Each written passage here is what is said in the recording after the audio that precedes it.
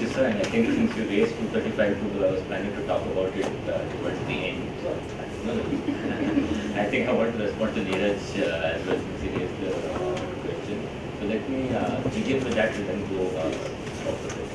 I think as Professor Pandey said, 235 is a very important right, as all of us know. It was not there in the 1898 CRPC. It was introduced in the 1973 CRPC.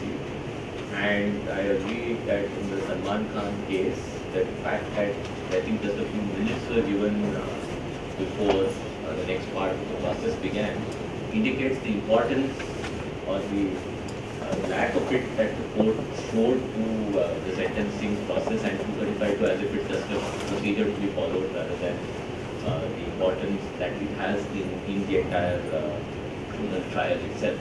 And I think that reflects the manner in which sentencing has been treated both by courts as well as academia when you say that most textbooks don't have anything on 235. But one thing that normally comes up in the context of adjournments and 235 is the amendment made to 309 in 1978, where a proviso has been put by Act 45 of 1978 that says provided also that no adjournment shall be granted for the purpose only of enabling the accused person to show cause against the sentence proposed to be imposed on him. And this comes in right after 1973, although the Supreme Court sort of has ignored the existence of that proviso to 309 and repeatedly in cases including Justice Emily and others have said that a pre-sentence hearing is a right and adjournment should be granted. So I think 309 itself, the amendment itself negatives what the Law Commission had said prior to the 1973 report that this is the stage of the process where, as the Supreme Court said in the case of Sarkar Singh, evidence can also be brought in by the parties on the question of sentence. Now, if you want evidence to be brought in on the question of sentence, which is hardly done, then you need time because you don't know coming into the court that day whether it's going to be a conviction or a acquittal. So, if there's a conviction, then you get time to argue only on issues of sentence. And the problem that ends up happening is instead of arguing on issues of sentence, you argue again back on merit, saying circumstantial evidence, etc., etc. Or the other thing is for sympathy, where you try and sympathize with it. We try to get the judge to sympathize with the accused and say, oh, this person is so and so and so and so, which is why you should be giving lesser sentence. So that is the framework which I want to keep in mind as I go ahead with my presentation on sentencing. Now, what I propose to do is to look at the manner in which courts have talked about how an appropriate sentence has to be decided, to look at the research that is existing on questions on disparity in sentencing and the solutions that various jurisdictions have taken in relation to that disparity, and also again to talk more about how we can contribute as academics to research and work on sentencing. I'll begin again with the Criminal Amendment Act of 2013 and the entire approach to sentencing that was taken there. I'll actually go one step back and go to the Criminal Amendment Act of 1983. We also made amendments to the rape plus other person.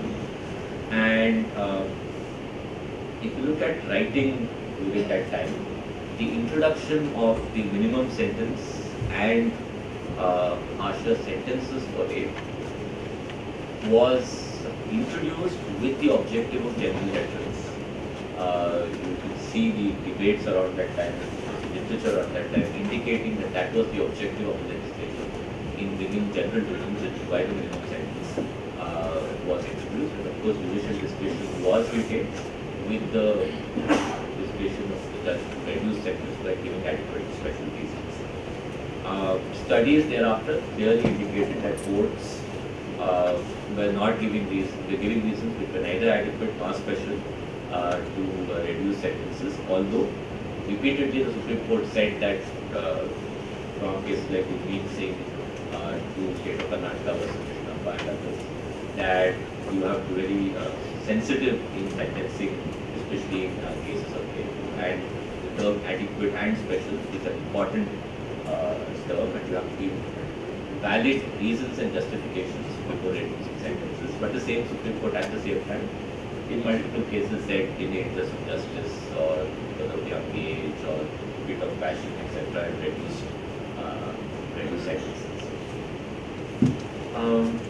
After December 16, 2012, again, as all of us know, there were calls for harsher punishment for rape. There was a belief that to increase sentences for bringing the death sentence, lifelong sentences, that would deter people from committing rape, and accordingly, sentences were increased across the board from 354 up to various 376 offences. So the question is, was this the solution that was required at that time? Again, there are enough studies done on the impression of adequate expression reasons. What was the problem with sentencing? So that then takes us back to, was there a problem? And to be able to understand whether there was a problem, we need to first define disparity in sentencing. Because without a definition of disparity, we cannot say that the sentences are disparate. And you have from Andrew Ashworth, Julian Roberts, Andrew Van Hirsch, and many more of them who try to be explicitly on sentencing, beginning the entire work of saying that first define disparity. And they say, and justifiably so, that disparity in sentencing is good. You cannot have everybody getting the same sentence. If everybody gets the same sentence, that is as arbitrary as everybody getting different sentences, because that means you're not taking factual situations into account. So what is the problem is not warranted disparity, which they say is these circumstances, but unwarranted disparity. And unwarranted disparity they define as a circumstance where courts consider reasons which go beyond the stated theory of punishment followed by the statute, or which has come into guidance to courts, or use extra legal or extra constitutional reasons in their sentencing process. And so that is unwarranted disparity in sentencing. Now, was there unwarranted disparity in sentencing? In the death penalty context, we have a lot of studies. We have had the Supreme Court in Santosh Kumar Bariyar saying that yes, there is a disparity in sentencing. It does sentence, it cannot be split sentence. Again, in a couple of other cases, the Supreme Court again articulated that view. I studied rape sentencing in detail. I looked at all judgments given by all High Courts to Supreme Court and reported in the Tribunal Journal between 1984 and 2009, in a 25-year period, to see whether there is disparity of sentencing. And I used regression analysis, statistical analysis, to analyze as to whether what were the factors that were impacting sentencing in rape. And I found, as people had said earlier, that there was a huge impact of rape myths and stereotypes on the sentencing process.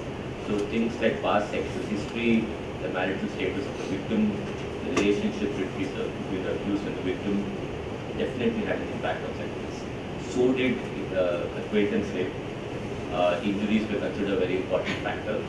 So my theory was that because of the manner in which the discretion of courts had been taken away in the guilt adjudication phase of the trial, all the stereotypes that existed in that phase had neatly moved into the sentencing phase, and courts were now using sentencing as a place where they exercise the discretion, exercise the sympathy. When they had doubt, they didn't acquit, but they sort of brought it down in the sentencing process. Something I mentioned earlier when I spoke to you earlier on the second in statutory rape cases, as I said, they were giving period undergone because they felt that this was consensual cases, and that was not the sentence warranted. Similarly, I found that with Gurmeet Singh and Prakash Jain, the court saying court testimony should be taken. Any case where courts were convicting based on court testimony, sentence automatically came. So you had a situation where the court said, I believe you, but since you are the only witness, let me give a little bit of leeway to reduce the sentence. So going back to those definitions of disparity, I concluded that yes, there was unwarranted disparity in sentencing, and we need to do something about it. But the major concern for me, reading all these around 1,000 cases was that there was hardly any reasoning. So most of the earlier conclusions that I was talking about are derived from statistical analysis of the reading each of the judgments, asking questions of each of the judgments. But when even in that process, you have a 20-page judgment, maybe 100 paragraphs. The 100th paragraph is on sentencing. There's nothing else in the judgment that ever talks about anything to do with sentencing. Right? And that was, I think, a major factor which was of concern, that courts were not thinking that it was important for them to give reasons why they sentenced someone to 5 years, 7 years, 9 years. Right? Even the Salman Khan order, if you read the Salman Khan order, you don't see any reasoning about sentencing. He's gone about on homicide, murder, etc. But in sentencing, it's just arguments placed by one counsel, arguments placed by other counsel, and on the facts and circumstances, this is sentence. Right? So if I were the accused, I don't know why I got what I got. Similarly, in taking celebrity cases, Sanjay Dutt, but why did he get the sentence that he got? It is a situation when people, both the accused might say, oh, I am suffering because I am a celebrity. And the public, because they view no reason, say, oh, because he's a celebrity, got away. So the accountability that the judiciary has is something that they have not recognized when it comes to the sentencing process. So how should courts determine appropriate sentence? We had the Law Commission of India in its 47th report give us detailed instructions on how sentence should be given, and I just read from that. What the Law Commission said, a proper sentence is a composite of many factors, including the nature of the offence, the circumstances extenuating or aggravating of the offence, the prior criminal record, if any, of the offender, the age of the offender, the professional and social record of the offender, the background of the offender with reference to education, home life, sobriety and social adjustment, the emotional and mental condition of the offender, the prospect for the rehabilitation of the offender, the possibility of a return of the offender to normal life in the community, the possibility of treatment or training of the offender, the possibility that sentence may serve as a deterrent to crime by this offender or by others, and the present community need, if any, of such a deterrent in respect to a particular type of offence. Sort of saying both rehabilitation and deterrence. And this paragraph in the 47th report of the Law Commission gets, as you know, cited repeatedly by the Supreme Court, where it says this is what we need to keep in mind while giving sentence. So there you see that in the case of Modi Ram versus State of Madhya Pradesh in 1972, you see that in the entire death penalty jurisprudence starting from Jagmohan, and a lot of these principles then get ingrained in terms of how should you give sentence.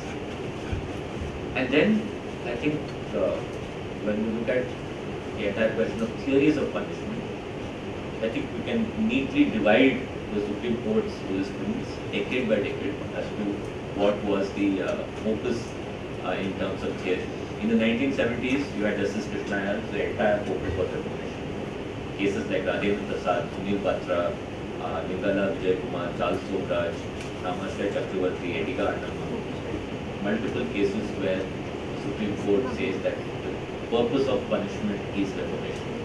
And most of these cases you have Justice Krishna Iyer on the bench. You have one or two cases which disagree with it when you're not on the bench saying, no, we don't think that's the purpose, but in multiple cases saying reformation is the purpose. 80s is a mixed bag. We don't see that much clarity on whether they've moved away, but they still are on reformation. It's the 90s where there's a sudden change, going from reformation to retribution. And the articulation begins, in my assessment, with Dhananjay Chatterjee, 1994, where the Supreme Court brings in the theory of society's cry for justice and says that the society's cry for justice is an important factor that needs to be kept in mind in sentencing. And subsequently, 2 years later, in the case of Duvla Chinna Venkateshu, the Supreme Court said, and I quote, citing Sir James Stephen, that the criminal law proceeds upon the principle that it's morally right to hate criminals and it confirms and justifies that sentiment by inflicting upon criminals punishment which expresses it. So you move, and this is AR 1996, Supreme Court page number 1926. AR 96, Supreme Court 1926. So you move from reformation to saying it's okay to hate the criminal, and you have to give punishments to express society's sort of hate towards the criminal. And you see both Tanzania actually and this case laying down the foundation for what happens in the 2000s, where with society's cry for justice, you bring in what the Supreme Court believes is the theory of proportionality, where they say we need to keep proportionality in mind and society's cry for justice, and that leads to increase in punishment, especially certain set of offences, be it sexual offences, death sentencing, and others. And as academics working in criminal law, we know that the Supreme Court was not really using the theory of proportionality, because if you read Professor Andrew Walters and how he describes proportionality, it's not what the Supreme Court was doing. It was not doing looking at sets of cases to see whether one was more serious than the other. It was not looking at offences, whether the punishment in those offences were proportional or not. And then slowly, like I said, be it in Bariyar or in the state of Madhya Pradesh versus Bablu Nat, or state of Punjab versus Prem Sagar, most of Justice Sinha's term, he starts talking about reasoning in sentencing and the entire question of lack of reasoning in sentencing. And now in the last few years, there was a complete mixture going more again towards so-called proportionality versus with society's cry for justice. So the Supreme Court has thoroughly confused everyone as to what the theory of punishment should be, or how sentences should be given. What has happened at the policy level? You had the Maniman Committee report, which in but one chapter of sentencing said let's introduce sentencing guidelines. UK has sentencing guidelines, it would be introduced that in India. The Menon Committee subsequently also reiterated the Maniman Committee's recommendations and said that we should introduce sentencing guidelines.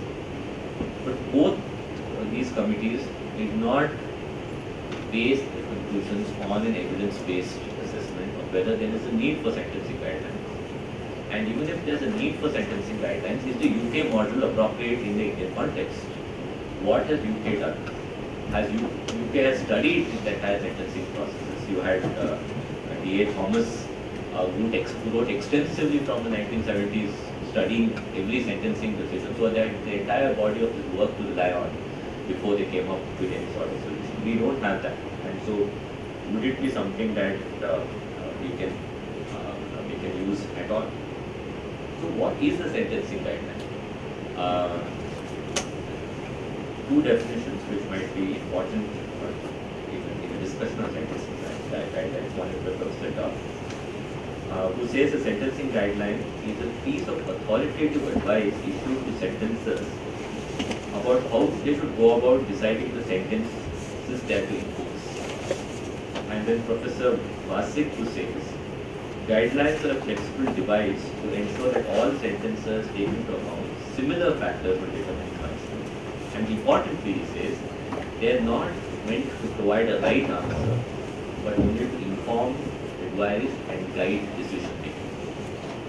So basically, we are talking about uniformity of approach, not uniformity of conclusions. And in a lot of discussion on sentencing guidelines, that is lost, and the process goes towards uniformity of conclusion rather than uniformity of approach. Again, if you look at Professor Ashworth and his work on sentencing, he talks about a theory of equality in sentencing and equal impact of sentences. I think two excellent books. One is his continuing the sentencing and criminal justice. New edition comes out every quarterly, which really adds a lot of material to it.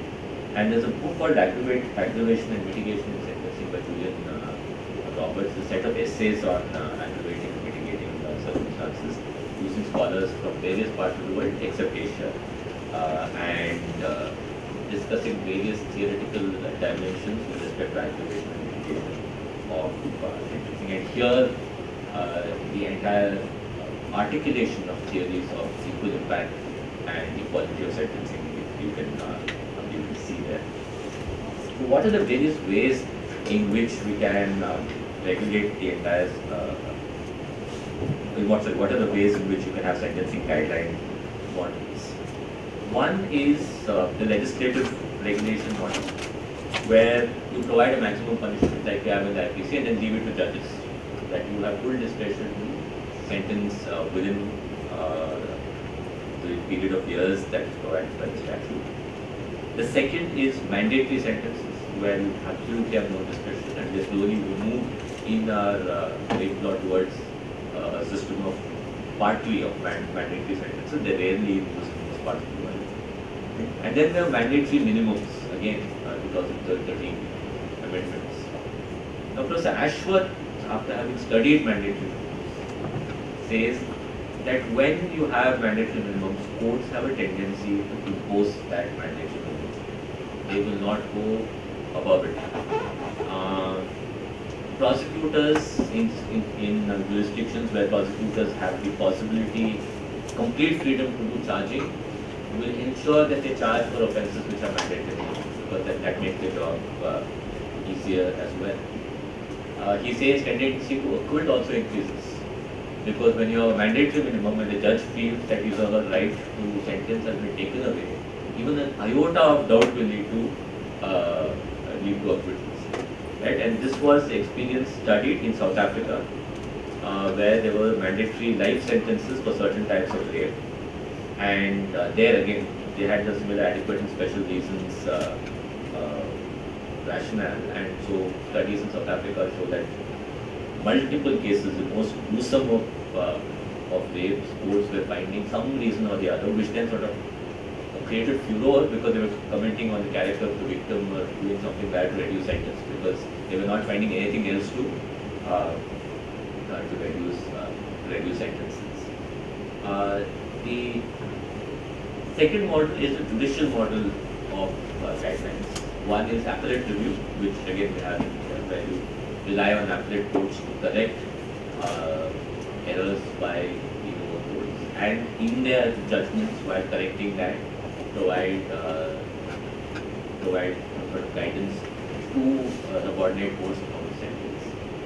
And also UK followed and Australia followed a system of guideline judgments, similar sort of sentencing type judgment, where you lay down, take a particular crime and say these are the factors that should be kept in mind and these are the factors that should not be kept in mind. And then there is the predominantly US model, which then started moving to other jurisdictions of having sentencing commissions. You set up a sentencing commission researches into questions of sentencing, and then come up with numerical guidelines. We had the beginning vibes of Andrew Von Bush in Minnesota, when you had to set a sentencing guidelines, we used the theory of proportionality. The federal crimes in the US had the federal sentencing guidelines, which came in 1984, and still continue, except that they're not mandatory as they used to be earlier. So those are the various ways that jurisdictions have looked at how to reduce unwarranted disparity in sentencing. So what then are the methods of dealing with discretionary powers? One way is to eliminate discretion, which is what we have done in 2013. But discretion definitely has its advantages. It requires situations where the judge has to look at the offender's characteristics and the reason why the crime was committed, etc. So that is important. Another very interesting theory is in the context of discretion theory itself, where Peter Ozan talks about what is called the hydraulic theory of discretion. The hydraulic theory of discretion is a very interesting and simple concept which says that discretion is like water in a pipe or any fluid in a pipe. If you press the pipe at one point, the fluid will just move to somewhere else in the pipe. So Ozan says that discretion is something like that. You cut it somewhere, it will just move somewhere else. So you cannot really control where in the system discretion will move. This was the experience in the US when they took away judicial discretion in sentencing process. The most powerful person in the system became the prosecutor. The prosecutor ended up determining sentence. The judge ultimately was only doing a gatekeeping role in terms of evidence in the trial. Sentencing, the judge had no role, because either it was plea bargain or the prosecutor decided which ingredient of the offence should it be under and predicted the sentence to a few months, right? And so this is a major criticism of removing the sentencing process. What might happen in India? Do our prosecutors have that much discretion? No. The people who exercise that discretion in India are the police. So you cut away discretion in one part of the system. You are giving more power to the police, because then they decide while filing the FIR which limb of the section should you go under, and then end up determining the sentence. Right? So if in the context of 376 you decide whether it should be 376 1, 2, and the moment you put it into one of the, if you put it in 376 2, minimum sentence is 10 years. You put it within 354 or 354 B or C, like sorry, 354 B, like we decided the other day. You can determine whether the maximum sentence should be 5 years or maximum sentence should be 3 years. So that is the problem that Ozan says happens when you actually eliminate sentencing or any sort of discretion in the system. So what would the solution possibly have been? One thing that the UK sentencing guidelines has started doing, and very usefully, is to identify a primary justification, offence to offence, the primary justification of sentencing. So you say, for theft, we believe that, say, rehabilitation is the theory that we use. Then you construct your sentencing factors accordingly. You designate what they call the starting point, typical sentence. You say that this, if there are no aggravating or mitigating circumstances, the general sentence for an offence like this would be, say, 5 years. So that's the starting point. The judge has the discretion of going upwards or downwards depending on aggravating or mitigating circumstances or other factors that are available. However, UK guidelines say that the judge has to give reasons why he or she is using X factor or the Y factor in departing from the typical sentence, and also has to give reasons why he or she is giving the typical sentence.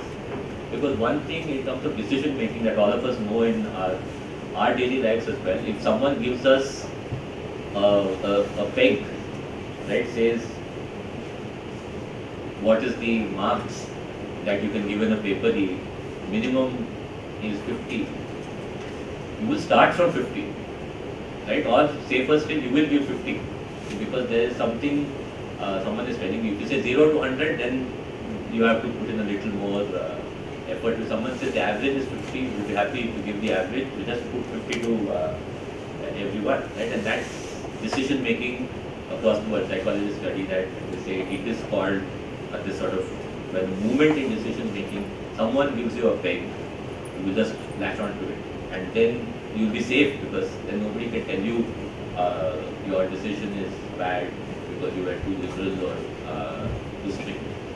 Similarly, in sentencing, the moment you give a typical sentence, you probably latch on to it. Why the UK Sentencing Commission says that even if you give the typical sentence, you have to say why, which then brings you an accountability to say you have not just been safe and even that. I found in my study that 80% of cases of rape in trial courts gave 7 years, 376. No reason. I asked judges, they said it's a safe thing to do.